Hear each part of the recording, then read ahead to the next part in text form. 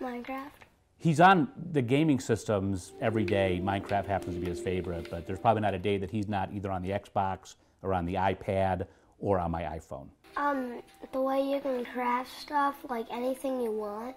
You can craft anything you want. Minecraft has a lot of positives to it in games like that, so that you're building, you're creating a world, you're solving problems, and so I think that that is an example of a game that could be very positive for children.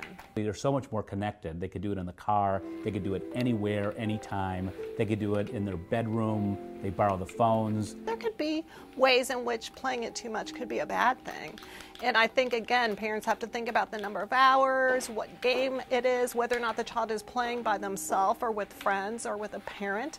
I mean, there's a lot more to it than just putting a certain hour on it. I mean, the worry is that maybe he does not enjoy being outside as much, or he does not enjoy socializing as much, or he does not enjoy having the company of other people as much. Maybe if parents kind of talk to kids about, hey, this could help you in this way down the road, or I like to see that you're figuring out how to solve problems, or you're figuring out how to build things, or you're figuring out how to ration your resources, that those are all good skills to have.